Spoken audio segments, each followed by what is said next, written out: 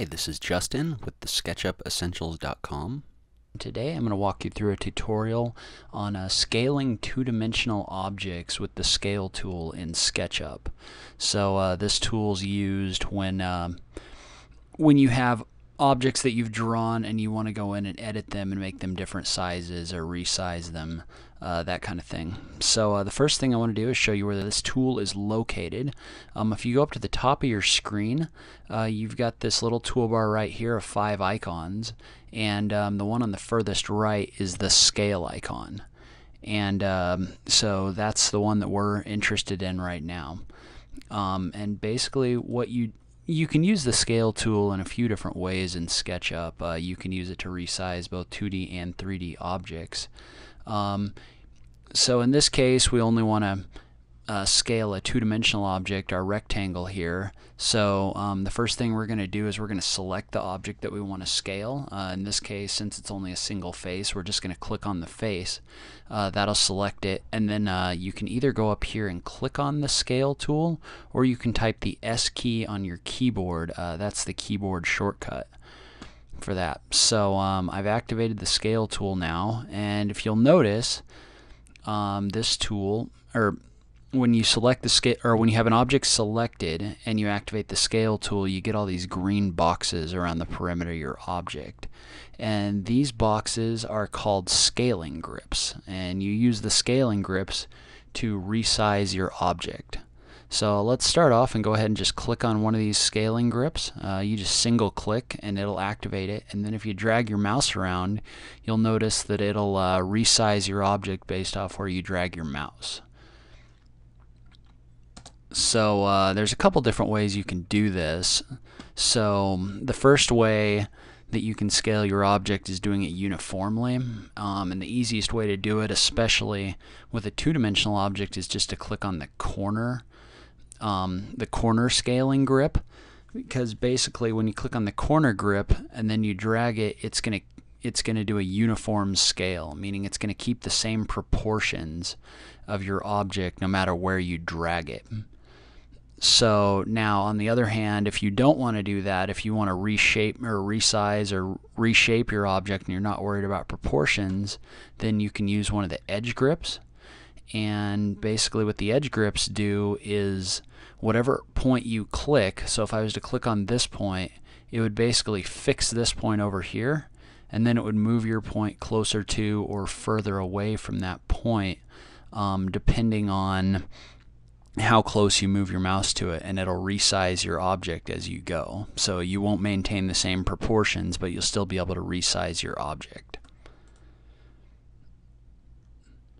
So let's say though that you didn't want to, let's say that you didn't just want to click and drag, you wanted to, let's say you wanted to take your triangle over here and make it twice the size that it was before.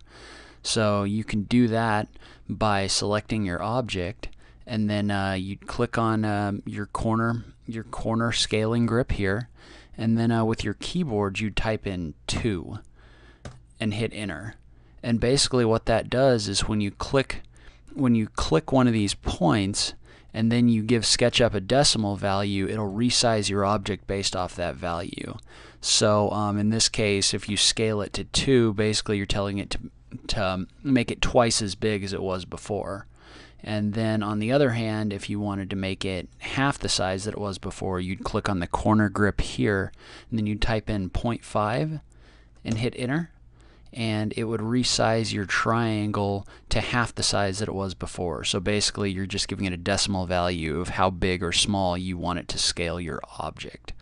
You can do this not only with the corner grips but also with the edge grips. So let's say I wanted to make my triangle shorter, I'd click this edge grip here, and then I'd type in a value of 0.5, and along this stretch right here it would make your object half the length that it was before, but it still keeps the width over here the same. So if you wanted this to be twice as long, you'd click that and then type a 2 and hit enter on your keyboard, and it would make it twice as long as it was before between these points.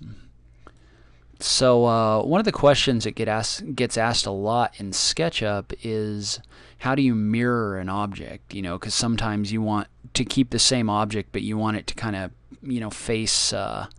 You want it to you want to flip it 180 degrees, and there's no mirror tools. Like if you use AutoCAD, then there's a mirror tool. Well, in SketchUp, what you do instead is you use the scale tool, and what you do is you click a point.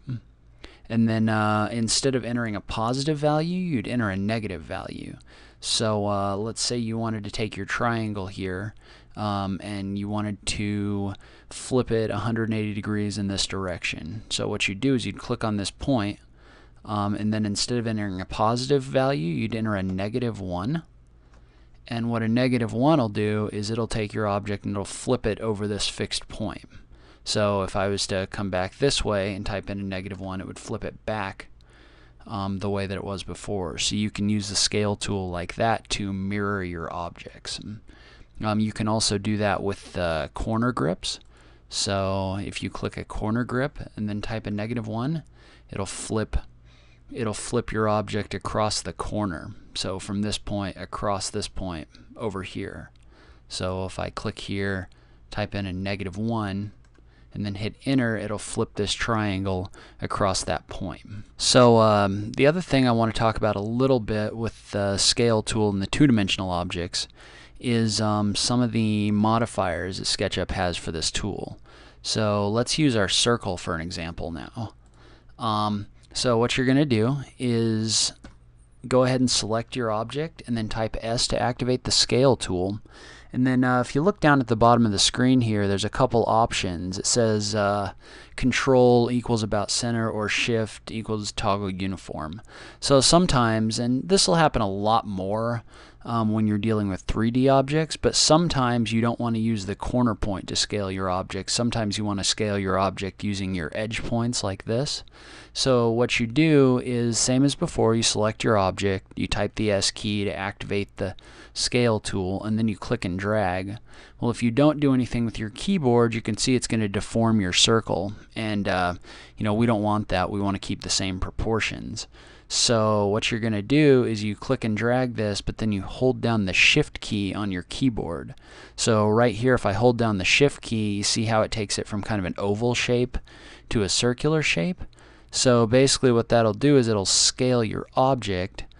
It'll scale your object based off of your edge point, but it'll still maintain the proportions, so you're not turning your circle into an oval.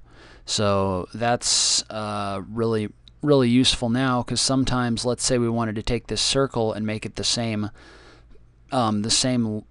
give it the same diameter as the height from the tip of your triangle to the base here. So what you'd do is you'd hit the scale, you'd activate the scale tool, and then you'd click and drag, and you'd hold the Shift key, and then you can use the inferences system to tell it, okay, you want this endpoint here to go to the same point as your endpoint of your triangle. And it'll maintain your proportions while making it the same size as this triangle. And then if you wanted to really make sure that you were precise on it, you know, you do it from the other point now, and you just line it up with the tip of the triangle there. And so now your circle is exactly the same diameter as the height of your triangle. So the last thing that I want to talk about with the scale tool is sometimes, and this happens a lot more when you deal with the three-dimensional objects, which we're going to get into in my next video, but sometimes when you're scaling an object, especially a circular object, you want to scale it based off the center of your circle instead of the edges of your circle. So right now, if I use the scale tool and click and drag, then it's fixing this point over here.